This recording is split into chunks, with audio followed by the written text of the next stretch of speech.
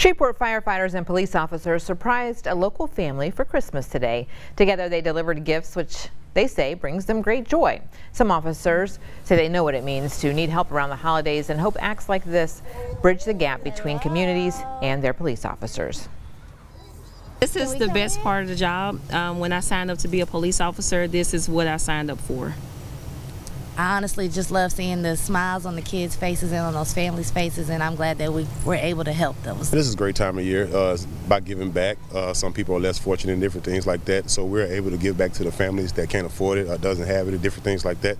So it's a great time. Merry Christmas! Shreveport Police Department's Operation Santa Claus is a nonprofit organization made up of volunteers who purchase and wrap toys and deliver to children in time for Christmas.